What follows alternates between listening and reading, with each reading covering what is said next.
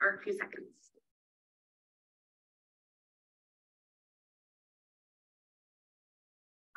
All right. Hello, everyone. Welcome to Litigation Finance and Legal Insurance.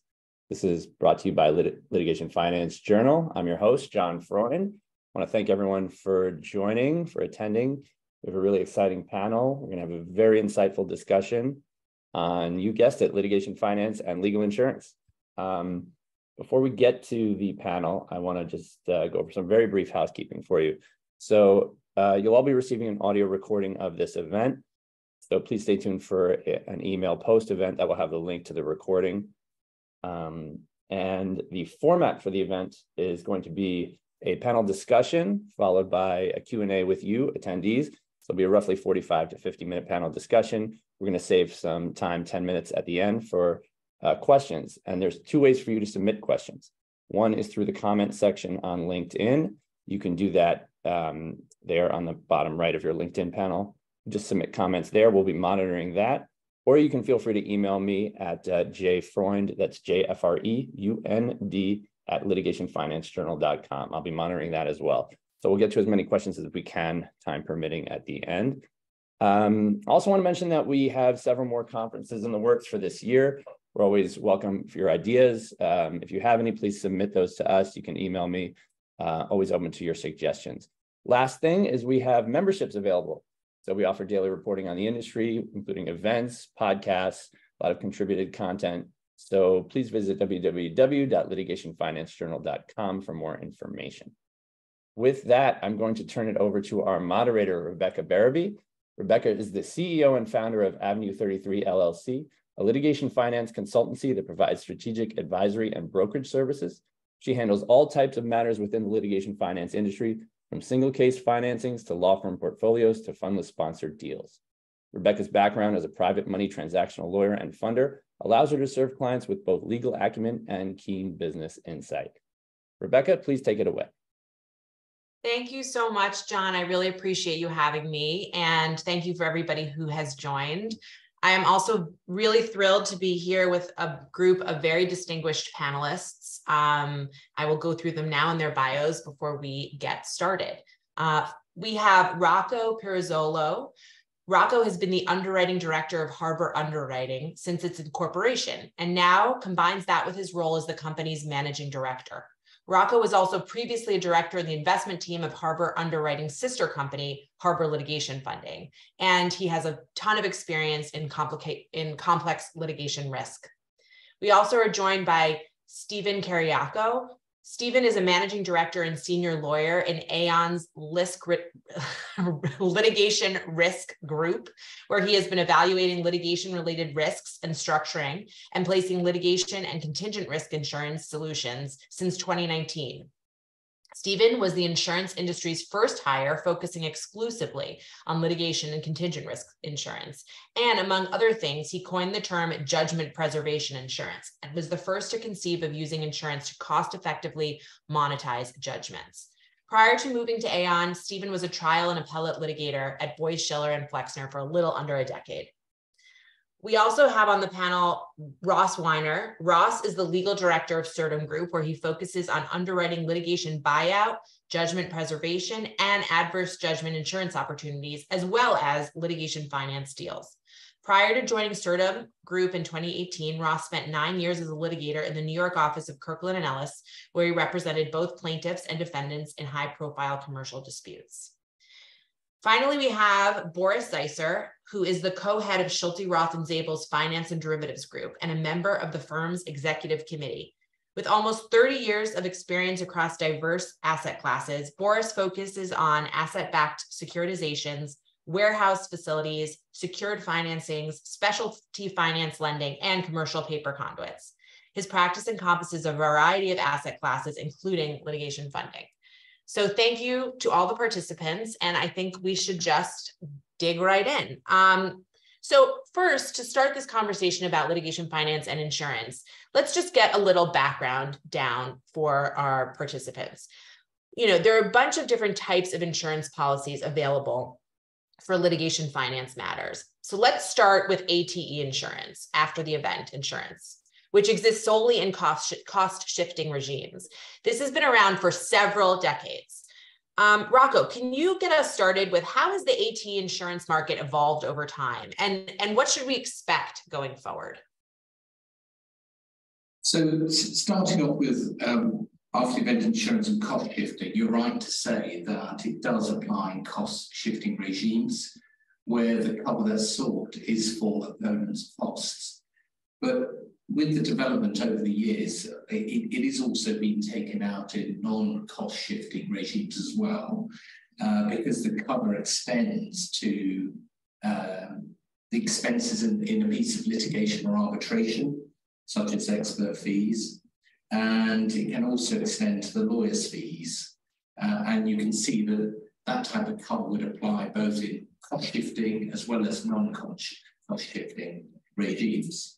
But where after the event really began, it's very much a product of England and Wales. And I appreciate it is now a product that's used across the world, but its origins stem from a change to the law in England and Wales, where the purpose of the legislation was to save public money on certain types of cases. And so its origins go back to the year 2000, April 2000, to all intents and purposes. And it was originally being used for bodily injury cases, so person injury and clinical negligence cases. It then started to stem out into insolvency disputes and commercial disputes. But even back then in the early years, the limits were quite modest. And it was really with to a greater or less extent, with the growth of the litigation funding market, that the AT market was being asked to respond to the type of cases that they were backing. And so the limits of indemnity started creeping up as the AT market was trying to respond to the needs of the litigation funders, who were either saying to the claimants, you need to arrange your own first cost cover for the case that we're going to fund, or they said that we're going to provide an indemnity for adverse costs, but we need an AT policy to sit behind our indemnity. And so it's from there that we've got adverse costs, which is now known as being available for big ticket litigation, so funded cases. So there's also cover being sought for disbursements, those expenses that usually arise in litigation arbitration, and equally now for lawyers' fees.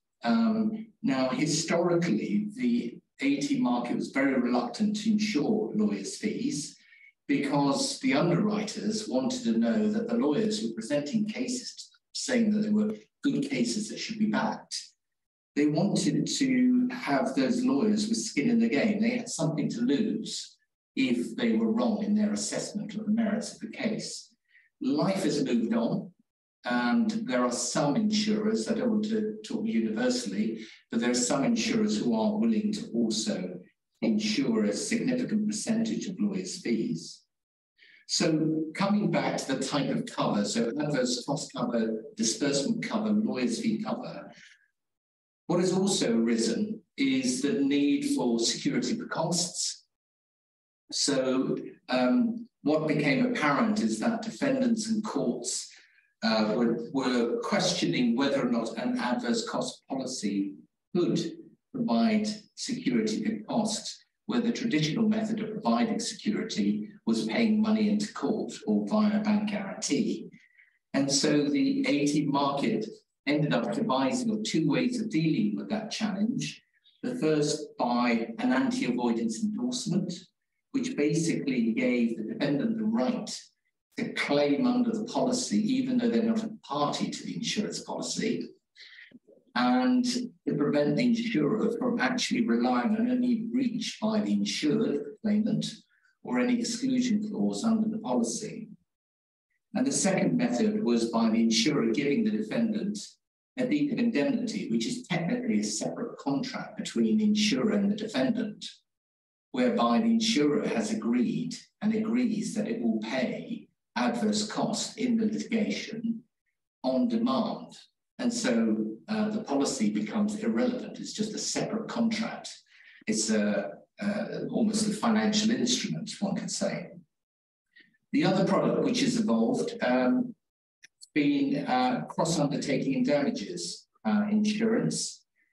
So where a claimant would go to the court and ask for a freezing order in order to freeze the assets of the opponent, it is standard practice for the court to ask the claimant who's seeking that order to provide an undertaking in damages in the event it ultimately transpires that that order was wrongly granted, and the defendant can demonstrate that they suffered a loss from their assets being frozen. Again, the AT market has evolved since those early years in 2000.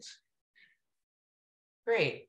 Thank you so much for that, Rocco. And let's talk about what other types of insurance have evolved and what other types of solutions, we can offer litigation finance clients, including law firms, litigants, and funders.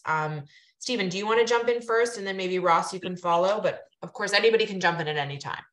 Yeah, sure. I'm happy to lead off here. And thanks again to LFJ for having me and this esteemed panel. Really looking forward to this conversation. But, Aon's Litigation Risk Group offers a number of different solutions that are of interest to litigation funders, their funded counterparties that are actually litigating these cases, and the lawyers that are litigating funded cases as well. For one, we talked a little bit, or it was discussed or noted at the top of the call, judgment preservation insurance, which I'll refer to as JPI, it's shorthand. Essentially with judgment preservation insurance, what we're doing is taking a judgment that has already been won, either, an arbitration award, a trial verdict, maybe a summary judgment award, and ensuring that judgment against the risk that it gets reversed on appeal, or the damages get reduced on appeal, or that, there's a remand for a new trial or further proceedings or something like that.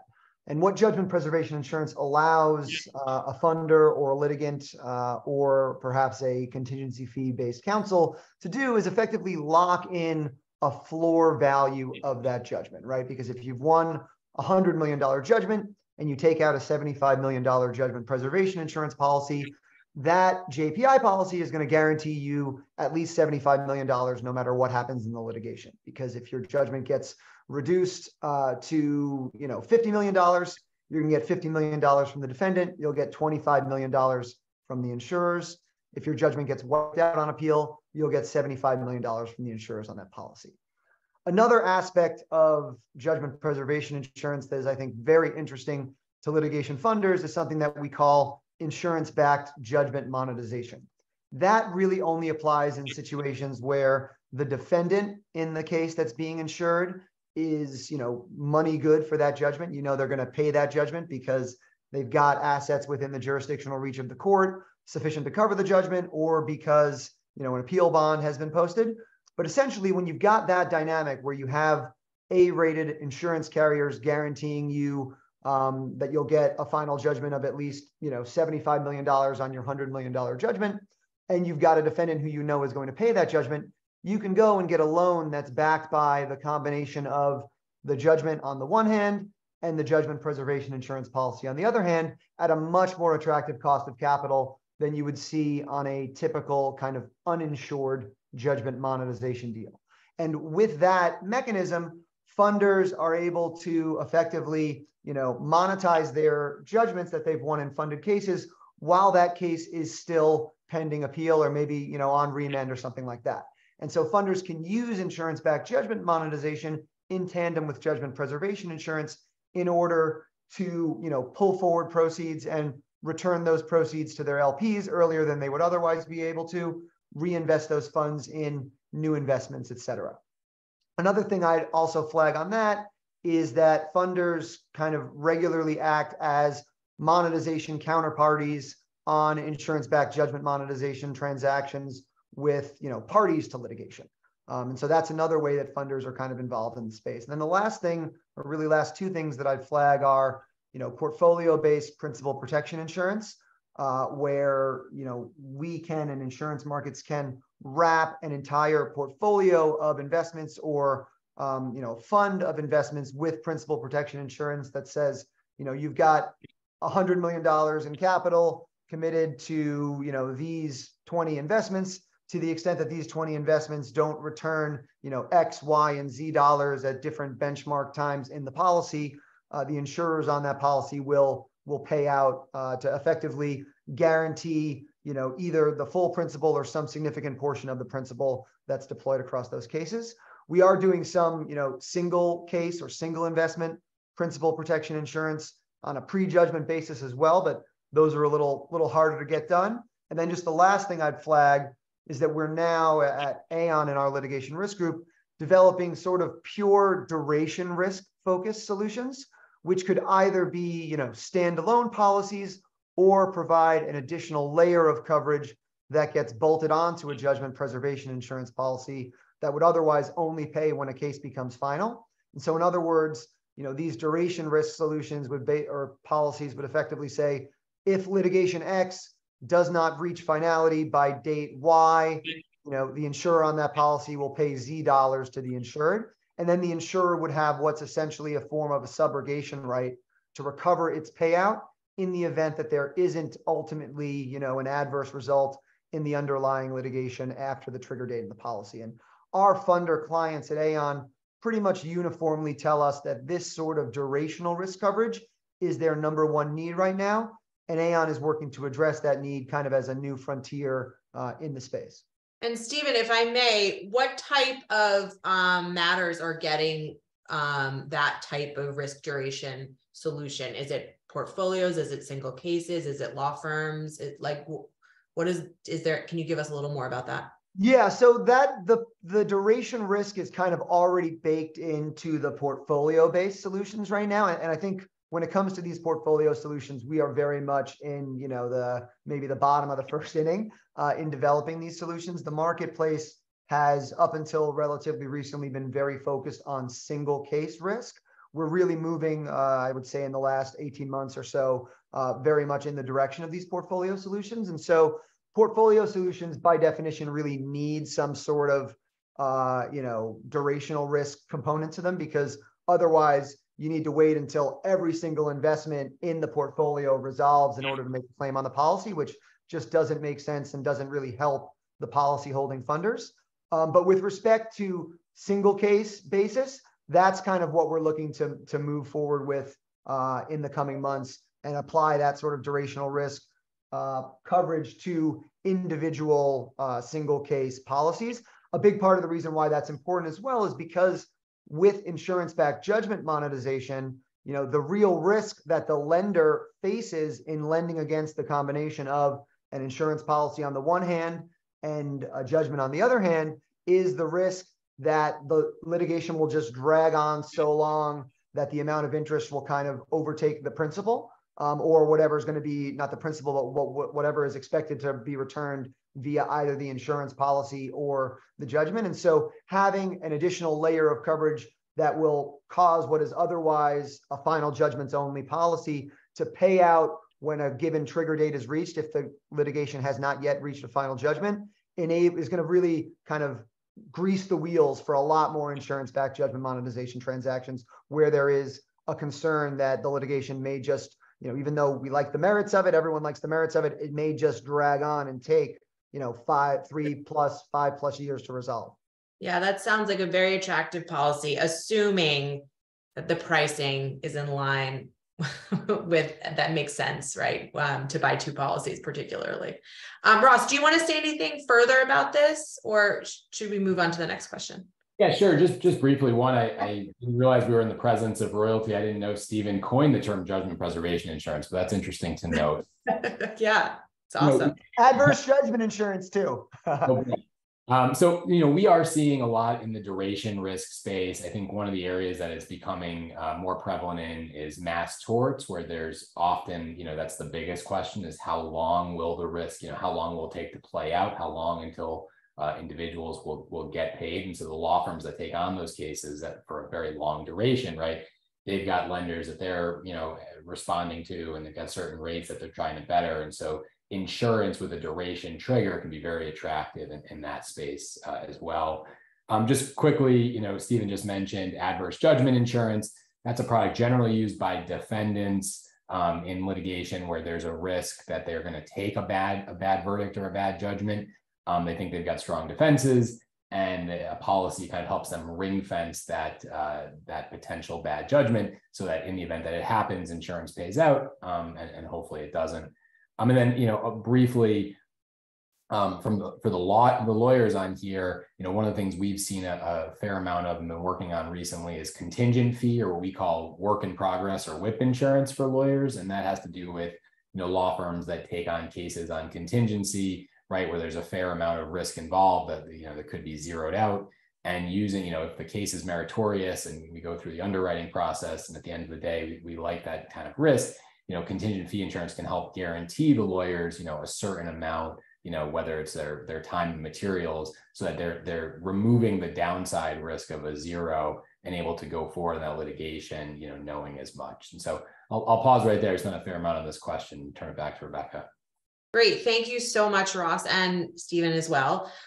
Boris, as a lawyer for a lot of these funders, can you tell us, how are firms using these policies, and what types of cases and portfolios and awards are you seeing these types of policies to bring, add value to the user? Sure. Thanks, Rebecca. Maybe I'll take it in reverse, because I think how the user maybe depends on what it is that they have. But what it is that they have or could have has really expanded over time. I don't want to say it's limitless, but I don't want to say that there's any particular limit. And what I mean by that is we are seeing insurance on a lot of our transaction that includes single event type cases. It includes mass tort cases. It includes IP, antitrust, breach of contract, trade secret theft, and others. So I think in terms of what we're seeing it on, I think we're seeing it on a big cross section of case types. And then in terms of how it's used, it actually is a very good interplay between how law firms use it. There are some nuances which I'll get to in a moment, and funders. At the end of the day, having insurance on your transaction accomplishes a number of things. Number one, of course, it covers the downside risk, therefore potentially lowering the cost of the funding or monetization that you might be looking at. But the other thing that it does that I think is also important, particularly for the user of the insurance and the holder of whether it's a JPI policy, and so you're holding a judgment, or you have a portfolio of cases or a single case that's pending pre-judgment, like Steve was mentioning, is that it opens the universe to other lenders or investors, because it not only provides protection on the downside of the investment, i.e. insurance, but it also enables you to create an instrument that benefits from a wrap from a single A, typically carrier. What that enables some either funders or investors or lenders to do is actually then be able to provide capital in a way that gives them the more favorable regulatory treatment that some of them might need. For example, if they're traditional investors in asset-backed securities or things like that that need an investment grade rating in order to be able to invest in something, this actually allows you to create an instrument that has that feature. And so it expands the universe of potential lenders and investors. And then the other thing I would say is that as the types of policies have grown, you have things like Steve was mentioning judgment preservation insurance, but some of them also function the way I would call them cash flow or return smoothing instruments, where you obviously in a contingent litigation scenario, they're very unpredictable, could be very choppy and lumpy for the law firm and for the fund. And so some insurance policies enable you to have a smoother picture when it comes to returns, and that could, whether it's individual policies on a slate of single event cases or a policy in a portfolio of litigations. And then in terms of how they're used by law firms, actually in a number of ways. One is, as Steve had referred to this, which is locking in the fee because you are insuring a certain minimal recovery by virtue of having the policy in place. Since these are contingent cases, you're also at the same time then locking in some defined minimum fee quantum. And so that is very helpful to some firms. The other is if law firms want to borrow against that fee, which is not uncommon, it, like I said, not only opens up the universe of lenders, it also might lower the cost of that borrowing. And law firms do that from time to time for a variety of reasons. One is for cash flow, because while they're in a contingency case, they're not in just one, they're in many, whether that's in mass torts or whether it's in single event contingency cases where you're in a lot of them, they're expensive. And so they need support in order to operate the business. The other is an acceleration of fees, which they can monetize, whether it's balance sheet pressures or year-end goals and or similar types of financial support that is helpful to them if they can actually get funding for it. And insurance is very facilitative of being able to set up a transaction that enables you to accelerate some of those fees as well. Thank you, Boris. Yes, I mean, it's all, as you kind of alluded to, it's all very interesting as the insurance industry evolves, how there can be different uses, different types of capital, because the structures really change the entire, deal really, and what money is necessary and what types of risk profiles, capital profiles would be interested in these types of cases. So thank you for that. Let's talk for a second about shifting risk.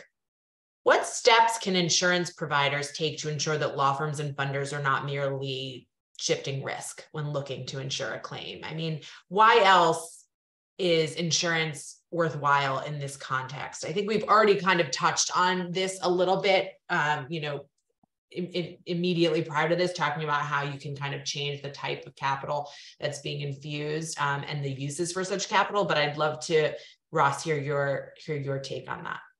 Yeah, it's a great question. I mean, as an underwriter, right, adverse selection in cases is always like the most critical concern for me as I'm going through it, right? Trying to discern the motive, and is it, simply getting bad risk off the books and replacing it with insurance to guarantee an outcome, or is there something more going on here? And so in terms of what steps insurance providers can take, I think what we've seen a lot of, and other folks have alluded to, is more portfolio design. So it's not just one case and you're getting the benefit of, cross collateralization among a number of cases. And that helps kind of take away some of the risk that, really it's a law firm or a litigant looking to, or a lit funder trying to get rid of the bad risk off their books.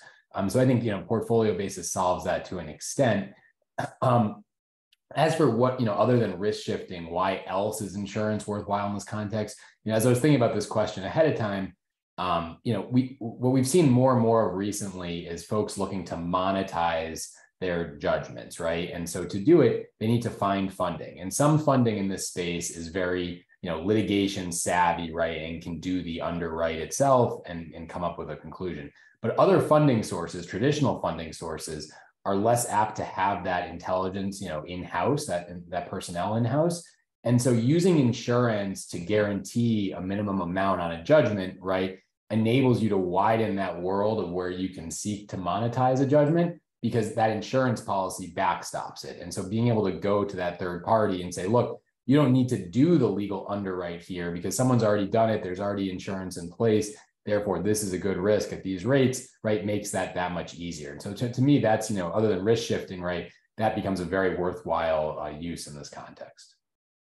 Absolutely. There is a sense of the warm and fuzzies, right? When other smart people have determined that things are working well. Thank you. Stephen, do you want to comment on this? No, I would just echo everything that Ross said. I mean, motivation is very, very important to insurers and to brokers like my team at Aon. And we are all highly attuned to adverse selection risk. And certainly, insurance-backed judgment monetization is I think, a good and very common motivation that we see in the JPI arena. We've just as another kind of example of a motivation for judgment preservation insurance, we've had clients who have significant amounts of debt, both secured debt that is less expensive to service and unsecured debt that is more expensive to service, insure a judgment that they've won in order to basically transform that expensive unsecured debt into cheaper debt that's secured by the judgment and the JPI policy.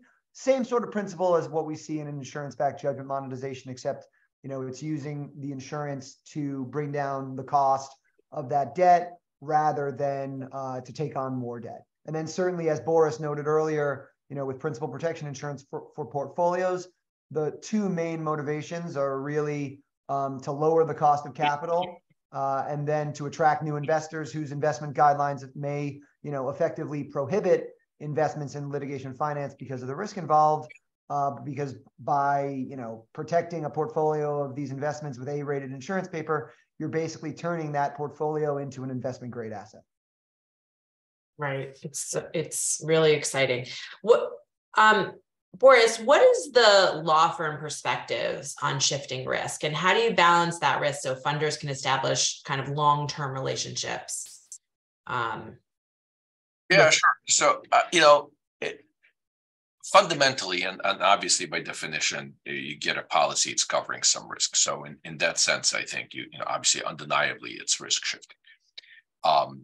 But I tend not to focus on that as much as I focus on what it's actually doing, which to me is really enabling law firms, clients, funders to finance this asset class more efficiently. Because you can really, if you think about it, if you can also look at non-recourse financing, and you can say, well, that's also risk shifting, right? Because if something defaults, et cetera, you can't go beyond what the actual asset is. So in some sense, if you got financing and it's non-recourse, you've also shifted the risk in that way. But I look at it as a financing, not necessarily just as a pure risk shifting exercise. And so then you might think about perhaps alignment of interest in some sense between funders and lawyers. And if you're trying to foster a relationship, a long-standing relationship, repeat cases, repeat deals, funders and lawyers, you might think, well, have you actually shifted the risk in such a way that somehow the lawyers, for example, might behave differently than they might in the absence of insurance? And I don't think that's the case, because as I think everyone probably knows, lawyers are actually subject to disciplinary rules, which actually require lawyers to act in the best interests of their clients. I don't think any lawyer, certainly I'm not aware of any lawyer, that would risk their license just by virtue of there being insurance in place. So I don't think that it detracts from the vigorousness or zeal of prosecution of the case. I think lawyers act in the best interests of the client. But I think what it does do is take some financial pressures off law firms sometimes, and I think enable them to maybe focus better or more on other aspects of the case, but always still subject to the disciplinary rules. So I don't think insurance has any negative effect on those relationships or the risk shifting of impacting how the parties might behave vis-a-vis each other. I think it's actually a very facilitative way of fostering those relationships and those transactions. Awesome, thank you. Let's shift over to the practical a little bit. Who in these matters should be seeking the insurance? Should it be the law firm, the litigant, or the funder? Ross, do you want to take that one? Sure. I mean, the easy answer here is D, right? All the above. That's really too simple. Insurance is always about the risk proposition. So kind of at its most basic, right? If you're a litigant, you've won a judgment and you think there's a 1/3 chance, right, that it's going to get wiped out, but you could pay 15% to get judgment preservation that preserves the whole thing. Like as a math proposition, right? That's someone that should be getting insurance, no question about it. As folks in the industry think about this, a favorite story of mine comes back from a contingency fee case I worked on a long time ago. We had won a sizable judgment. There was still an appeal to come. And there were 3 key partners on the case, right? And 2 of whom were cowboy litigators, right? Didn't want to give up any of the upside, thought the judgment was bulletproof, really. And the third was more cautious and thought maybe monetization is a good idea. Maybe we should take some of the risk. And these partners went at it. And at the end of the day, the cautious partner kind of won out. And when the judgment was reversed a year later, it was a pretty prescient bet. But those are the kinds of discussions I think at the law firm level, right, about giving up some of your upside in exchange for a guarantee that go on all the time. And that can be a question of economics. It can be a question of personalities as well. I'm on the different side of that equation now as we assess these risks, but I think that's the thinking that law firms, litigants, and funders should bring to the question. Thank you very much. Stephen, do you want to comment on that? No, I think Ross's answer is perfect. Okay, great. Well, then I'll throw this one to you, Stephen. What are the markers of a case or a portfolio that insurers look for when determining whether or not to provide insurance? Sure. So, we already talked about motivation and how crucially important that is, and how we need to really kind of suss out whether there is any sort of adverse selection going on, which is usually pretty easy for our team at Aon to do kind of as a threshold matter before a risk even reaches Ross's desk or the desk of any of the other many underwriters in our space. But with respect to other considerations, on single case judgment preservation insurance, for example, we're really looking at 3 things. 1, likelihood of affirmance.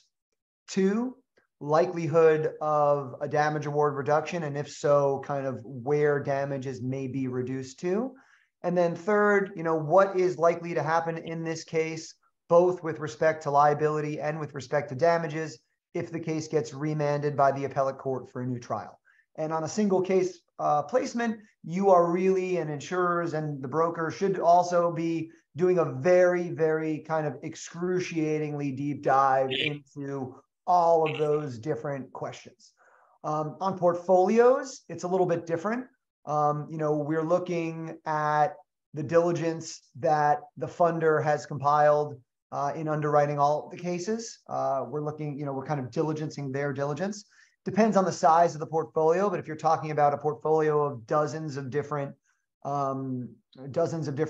case investments that have been made, and all of the investments are at different stages, it's hard to kind of do the same sort of underwrite on every single one of those case investments as you would on a judgment preservation insurance placement, where you've got, a fixed and finite appellate record that you can really serve up on a silver platter to the insurance underwriter. So there we're doing a lot of underwriting, not only of, the cases in the portfolio, but the funder's track record, right? The funder's underwriting processes and procedures, the bona fides of the personnel that are doing the underwriting for the funder, in addition to looking at, all of their diligence folders kind of under the hood at the investments that make up that portfolio. And then for things like insuring loans to law firms, which is really, kind of blown up in the past year or so, particularly as Ross mentioned earlier in the mass tort context, we're looking at a number of different things, right? We're looking at duration risk and expected proximity to a settlement event. We're looking at the law firm that's receiving the loan from the funder, their track record of solid damages outcomes. We're looking at whether the cases at issue are likely to survive motion to dismiss and motion for summary judgment. We're looking for sympathetic narratives and sympathetic plaintiffs, favorable venue.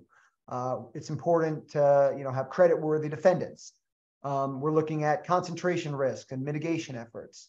We're looking at whether there's a portion of the collateral that's not given any value in loan-to-value calculations, but can still provide some upside to the insurer or to the overall transaction. We're looking at firm-specific considerations like, whether the cases are going to be staffed properly and intake and case management systems, things like that. And then we're also looking at funding terms and conditions. We really need to see reasonable and appropriately conservative LTVs. We need to see priority and first lien security interest on all of the borrower's assets, including not only existing cases, but also future cases. We need to see key individual personal guarantees. And we're looking for covenants, with respect to ongoing financial reporting of the borrower, right of first refusal on refinancings or future financings, prohibitions against disposition of assets. We want the lender to have viewing rights for the borrower's operating accounts, annual limitations on distributions, loans, salary, bonus to key individuals, those sorts of things. Those are all the sorts of considerations that we're looking at on those loan to law firms. So, in sum, it really depends on the type of insurance policy, but any way you slice it, whatever you're insuring when it comes down to the litigation risk at hand, it will be a very, very thorough underwriting and diligence process. Right. Okay. Well, thank you so much for that. I think, let's be honest, all of those points, which could make perfect sense to me, really boil down to, is everybody in this transaction, but particularly from an insurance perspective, the insurer going to be able to collect on these matters, right? I always tell my clients from a very practical perspective, when you're looking at any type of litigation finance loan or insurance, the question at the end of the day is very economically practical. Anyway, moving on, on to the additional practical questions. Rocco, can you tell us a little about the pricing on these deals and what pricing looks like in general and how risk adjusted it is for certain of these policies?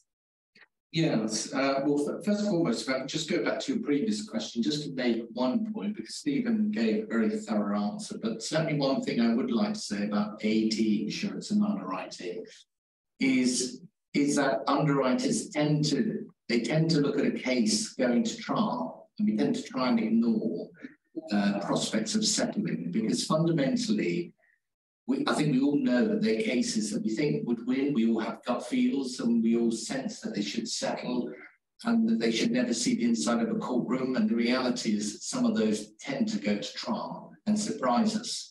And equally, those that we think are going to win are the ones that can end up losing quite easily. So going back to the thoroughness of the underwriting. But coming back to your specific question about AT and pricing, so there are potentially two models really in the after event insurance space. The most common model is one where a deposit premium is paid on inception on taking out of the policy, where the balance of the premium for the cover is paid out of a successful recovery. So not out of a judgment, out of recoveries in the action. And so the insurer can genuinely be seen to be having skin in the game. And so obviously they are very much aligned to other stakeholders in the litigation, whether that's the law firm, the litigation funders who are seeking their return on investment. So that is quite a common premium structure. But equally, we do get involved in cases that don't involve monetary outcomes. And those are priced differently, where a premium is paid in installments, where the first installment is where the policy is taken out. A second premium might be paid midway in the litigation cycle, with the third 60 days before trial. And the object of that being is very much if a case is resolved earlier than the trigger point for payment of the second or third installment, then obviously the shutter comes down at the time that the case concludes. So they're not necessarily paying the full premium. They bought the exposure in the event a case goes to trial, which is obviously the worst case scenario. Thank you very much. And then, are there any recent actually, Rebecca, could I maybe just chime in briefly, just because I want to explain the pricing on the other sorts of solutions outside of Absolutely, yes, please do. Yeah. So let's just talk judgment preservation first. Historically, the pricing for judgment preservation has typically come in at around 10 to 15% rate on line, and rate on line is just insurance speak for the cost of a one-time upfront premium payment expressed as a percentage of the overall limits that you're purchasing. So 10% rate on line on a $10 million policy would be a $1 million premium payment. 15% rate on line on a $100 million policy would be a $15 million premium payment. We have seen those prices harden a bit recently, and we expect continued hardening over the coming months due to some recent developments in insured cases where, for example, cases with insured judgments have been remanded for a new trial. But pricing, and who's to say where that hardening will go to, but certainly wouldn't surprise me if the new 10 to 15 is 15 to 20 and potentially more than 20. But the pricing on judgment preservation insurance and other sorts of single case risks like adverse judgment insurance is definitely risk adjusted. While 10 to 15 has been where most risks have priced over recent years, we've done these deals as low as sub 5% rate on line and as high as the mid 20% range, because pricing is ultimately a function of the risk profile of the litigation to be insured and is therefore bespoke. And then just really quickly on portfolios, more difficult to generalize there because those are really hyper bespoke, even more so than single case policies are. But there's usually a front end premium as well as a back end component in the event that the portfolio does well, which means that the insurer basically shares in both the risk and the reward. And that, optimally aligns everyone's interest. So I just wanted to point that out because the pricing on the sorts of stuff that we're doing in the US outside of the ATE market in London definitely priced differently and structured differently than the ATE risks are.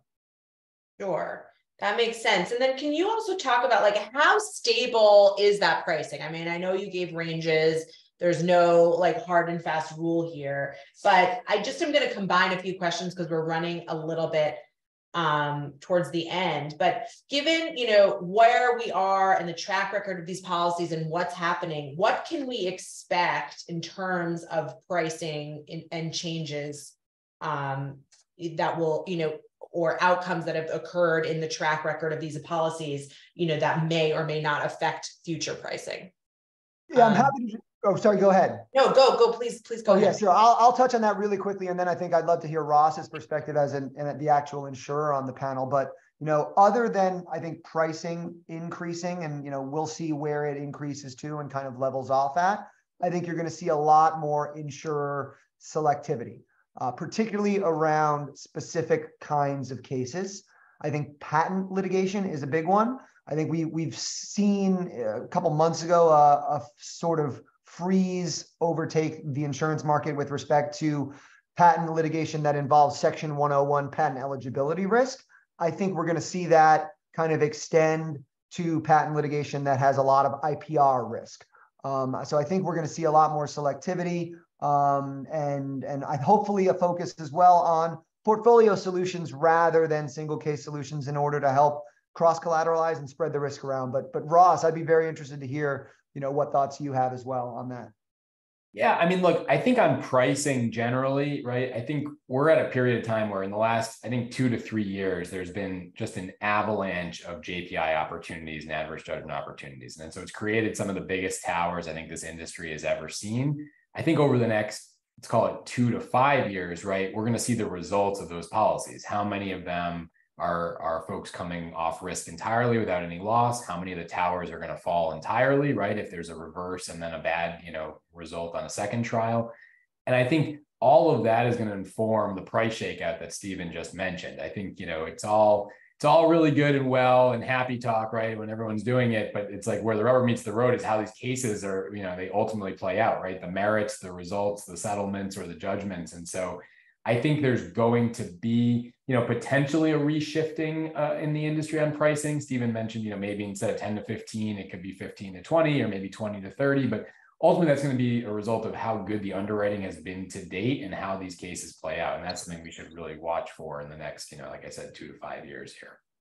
Mm-hmm. Can I just jump in here? It's, just a very quick comment, because I know we're running short of time. Sure, no, One please. thing to be very mindful of in insurance that pricing is right so that the market is sustainable. And I know that's the point that both Stephen and Boris are touching on. And the danger of having a race to the bottom in pricing, because certainly I saw an AT policy where they need an excess layer, and there were 9 insurers on the primary layer, and there's only one left in the market. So that's the danger of a race to the bottom. You've got to make sure it's sustainable, because otherwise, we know how this story might end. Good point. Good point. I guess, from that perspective, though, another thing that I get a lot of questions about when I'm dealing with parties who are considering using insurance is, the age-old question is, are buying these insurance policies just further invitation for litigation? How can funders and users of these policies get comfortable that these policies, in fact, are going to pay out upon a loss? And Boris, do you want to talk about that? Maybe about how you see funders getting comfortable with that? Sure. There are several things I would say.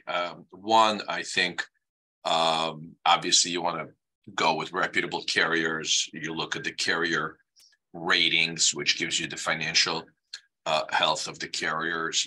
I would also say you could look at their track record for payments, not only necessarily on policies of this type, but if it's a multi-line carrier, payouts they've historically made and the track record on that in other areas. I would also look at a carrier's diligence process. Are they doing really good due diligence on the case and really understand the risk? I think that helps avoid any sort of dispute around that aspect of it later on. So I think it's track record related, and in other areas, I think it's rating, I think it's reputation, I think it's the level of diligence that they do to make sure they really understand the risks they are assuming. Yeah, and I would just add here that, we have seen that these policies pay. This is fine, at least with respect to single case policies like judgment preservation insurance, adverse judgment insurance. It's final judgments only coverage. So it's not going to pay until the litigation really has reached its terminal point. But effectively, it's a math problem, right? So with JPI, you've got a judgment of $100 million. We're giving you $75 million in coverage. To the extent that a final judgment awards you anything less than $75 million, the insurers on that policy are going to, true you up to that $75 million mark. On the defense side, plaintiff is seeking $100 million in damages. We're giving you a $75 million policy with a $25 million deductible. To the extent you face a final judgment or have to pay a final judgment that's $1 more than $25 million, the insurers will pay above that. We have seen large losses on these policies pay out. We've seen them pay out quickly and without really any fights from the insurers. One recently that we had, the insurer wanted to do a call with the client or with the insured, really just to understand what they got wrong and what we all got wrong in the underwriting. I think we've got now a track record of these policies paying out. Certainly, the considerations that Boris noted are all very important. The other one I would just flag is, the exclusions on the policy. Really, there's typically one, maybe two exclusions in these policies. The main one is for fraud or misrepresentation by the insured in obtaining the insurance coverage. We've never had an insurer rely on that exclusion to refuse payment on an Aon policy. We're not aware of any insurers doing that on any policies placed by any other brokers. But that's really the main one. And then the other one is a requirement, and sometimes this is framed as an exclusion, sometimes not. Essentially, there's a requirement, of course, under these policies, because they're final judgments only, that the insured continue to zealously litigate the case as if they were a prudent uninsured. And again, we haven't seen an insurer kind of take a position that an insured failed to do that, but that's really the only other mechanism that insurers have to avoid paying these claims. It's fraud or failure to zealously litigate. And of course, when you have a deductible or a retention on these policies where the insured still has some meaningful skin in the game, that's a great mechanism to ensure that the insured does zealously litigate all the way to the bitter end. Well, thank you so much for those answers. I feel like we have so many other things that we could discuss because this topic is so chock full of substance, but I think it's time for us to turn the call back over to John to answer some questions. Thanks so much, Rebecca, and great job moderating. We really appreciate that. And thank you to all the panelists. You guys did a fantastic job. We do have a few questions here. This first one, it would go to any of the insurers on the panel. So in cases where there is capital protection insurance, so that's when a funder's capital is insured in the event that the underlying matter is a loss, do you offer better pricing because your risk is lower? I'll leave that open to whoever wants to take it.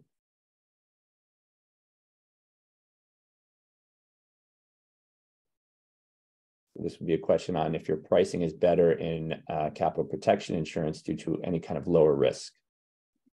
I'm not sure that I fully track the question. I mean, the question may be more kind of gauged towards a funder and maybe the pricing that the funder is getting. But from an insurance broker and insurance company perspective, I mean, what we're looking at is the risk that the litigation presents, right? And so if the pricing that the insurance companies are going to offer in providing the coverage is going to be a function of the risk inherent in that litigation.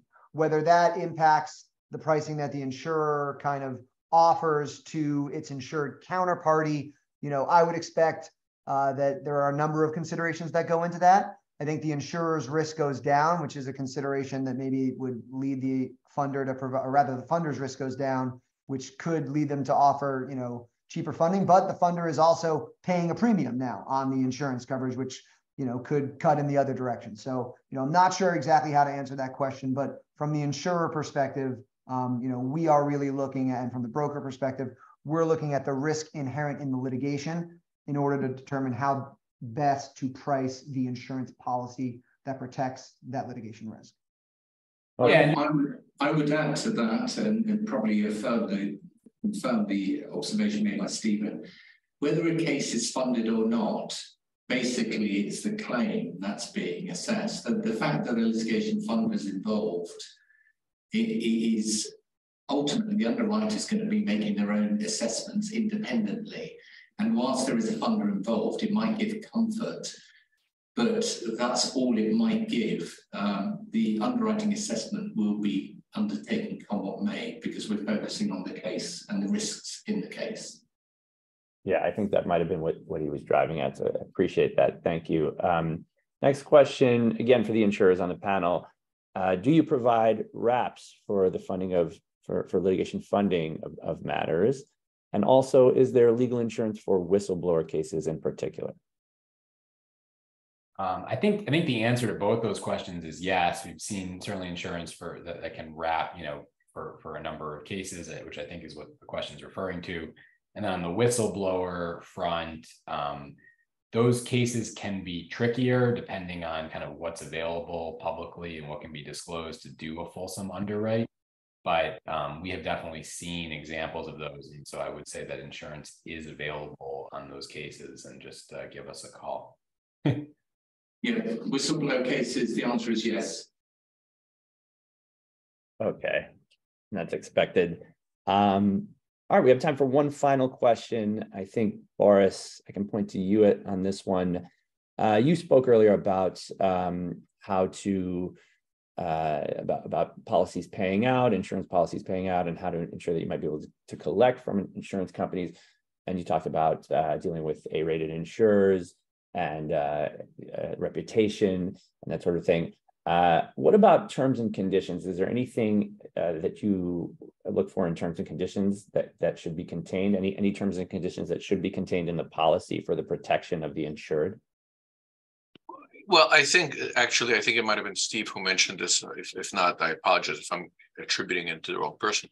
But I think it's partly what's in the policy, in the sense that you want to make sure that it has the right terms that you expect in terms of what it is insuring, how much it is insuring, when it's supposed to pay, and what in terms of not only case resolution, but timing, what you have to do to make a claim, so that it is very clear as to what you have to do. Also very, very clear what obligations you have during the term of the policy. But as Steve also, I think, said, what's also very important is that it does not have a lot in the way of subjective exclusions, where you can, what we generally see, at least so far in these policy forms, is that in terms of exclusions, and they're often based on information that is provided, but it's typically pretty clear as to what that information is. So, for example, identifying the case correctly, and so certain objective pieces of information that you can provide and be comfortable that they are correct.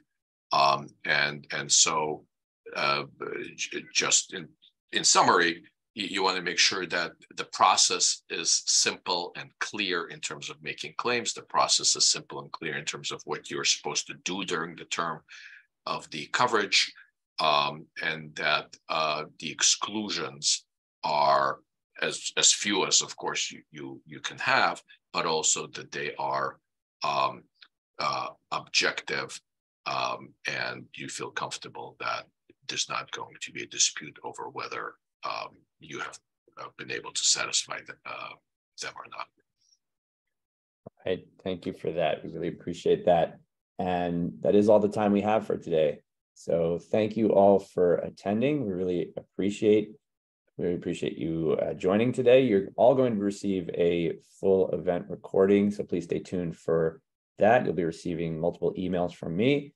I want to thank our moderator, Rebecca Barabee, who did a fantastic job today. Really appreciate it, Rebecca, as well as, of course, our panelists, Stephen Kiriakou Jr., Ross Weiner, Boris Zeisser, and Rocco Pirozzolo did a fantastic job. Thank you all so much. Your answers were fantastic, and it really helped shine a light on the intersection of these two industries. So, yeah, one final thing, you can check out past conferences on our website. You can view all the daily reporting and industry news and current events, www.litigationfinancejournal.com. Thank you all so much. We hope to see you at the next event. Take care and have a great rest of your day, everyone. Yeah.